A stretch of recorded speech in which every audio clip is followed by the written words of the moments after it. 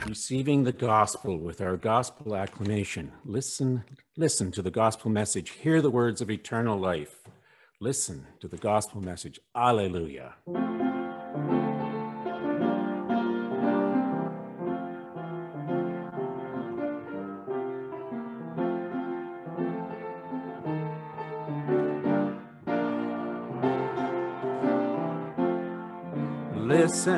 Listen to the gospel message.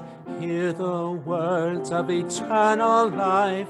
Listen to the gospel message. Alleluia. Listen to the gospel message. Hear the words of eternal life. Listen to the gospel message. Hallelujah.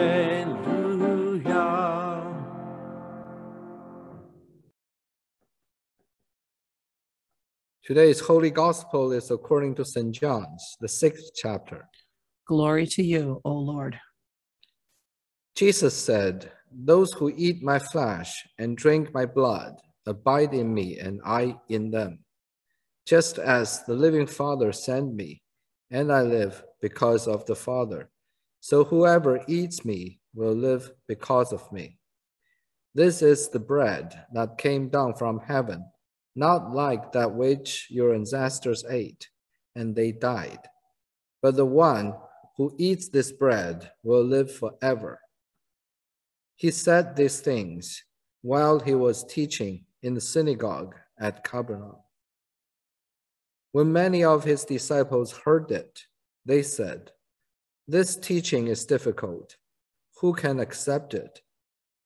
But Jesus, being aware that his disciples were complaining about it, said to them, "Does this offend you? Then what if you were to see the Son of Man ascending to where he was before? It is the Spirit that gives life. The flesh is useless. The words that I have spoken to you are spirit and life.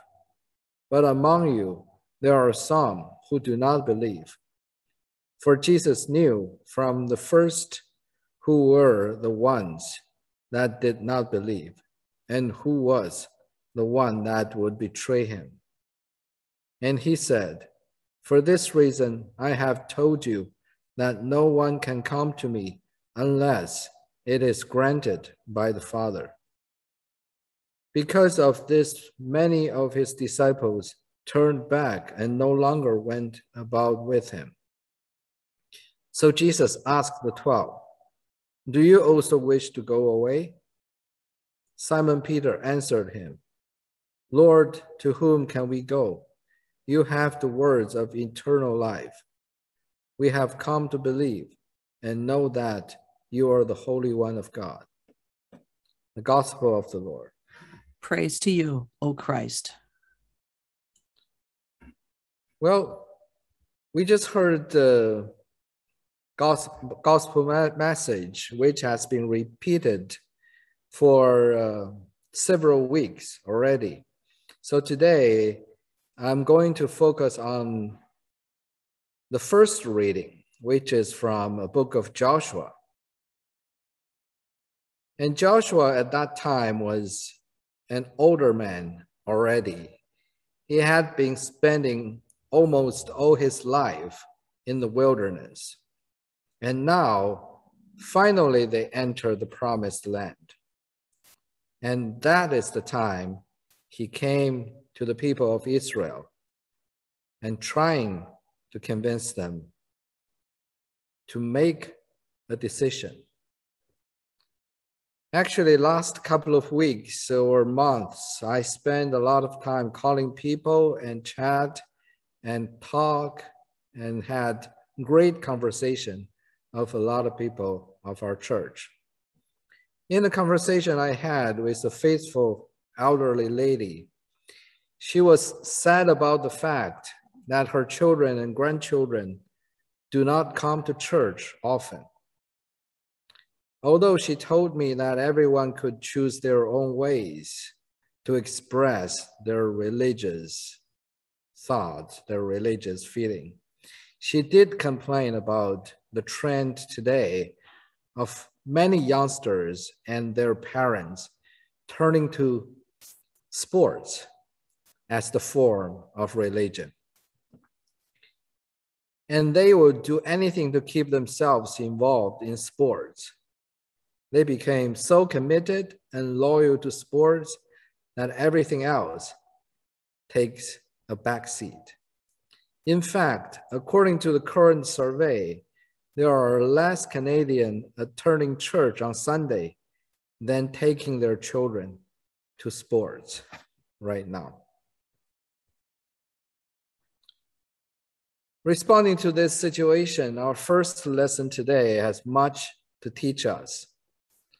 Even though we as Lutherans believe that God has taken the initiative to choose us. Anyway, like Joshua and the Israelite tribes, we are called upon to respond to God's calling. God has chosen us, and also He is calling us to choose Him back. In the setting of today's first reading, Joshua was already very old, as I mentioned. Under his faithful and wise leadership, the Israelites finally, after 40 years of wandering in the wilderness, entered the promised land. And they had been successful in their military campaigns against the Canaanites. The Israelites has occupied the promised land, and the land has been allocated to all 12 tribes. It seems like life was going back to normal. However, in his heart, Joshua knew that there were dangers within this so-called normal life. The danger is that whenever life becomes easier and more prosperous, and the people start to depend on themselves rather than on God, it could cause the people to become indifferent toward the Lord and their commitment to Him. It could delude them into believing that it wasn't God who had been providing for them all along. Rather, they could falsely believe that it was all because of their positive thinking and their hard works. Moreover, the Israelites could put their eggs in multiple baskets by worshiping many gods associated with the people around them, and they might lose their sense of identity as God's chosen people. Joshua is now at the end of his life. He is very old, and he saw the danger with the help of God's Spirit. So he called all the Israelites together in one place to renew the covenant between God and His people and reinforce their identity and unity in God. So in a very solemn speech, and Joshua reminded the Israelites that how God had called Abraham away from the worship of many gods in the land of his birth to worship only one, the only true God who led Abraham to the promised land and multiplied his offsprings after that.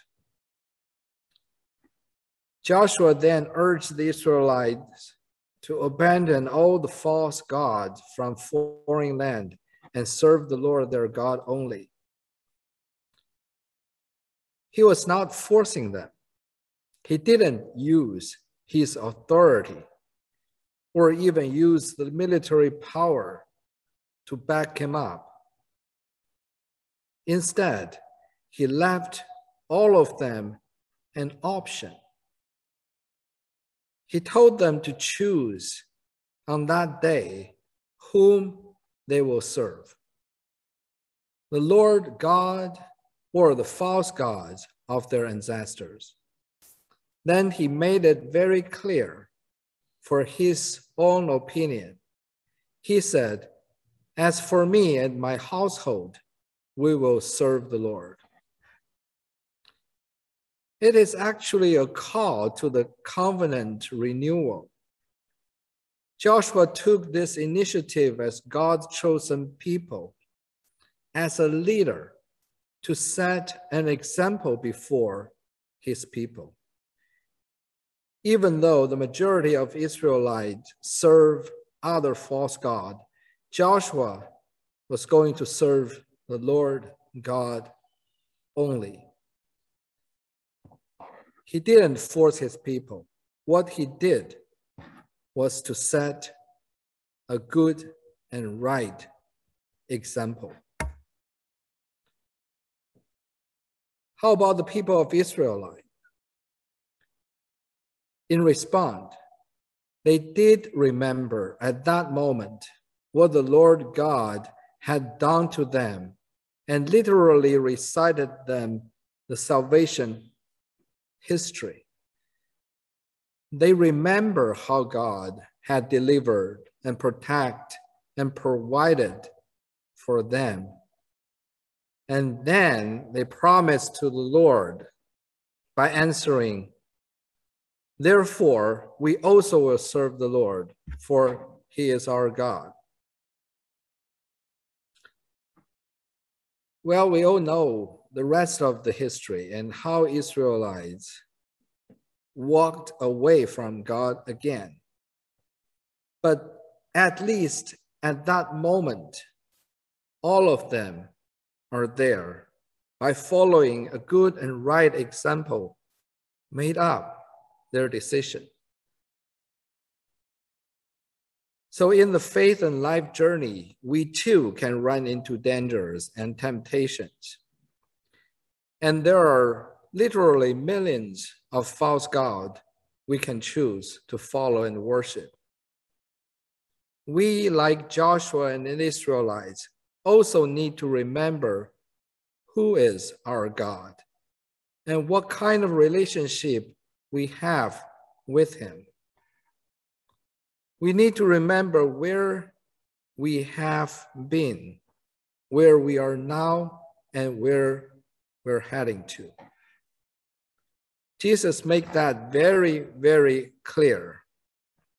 He said,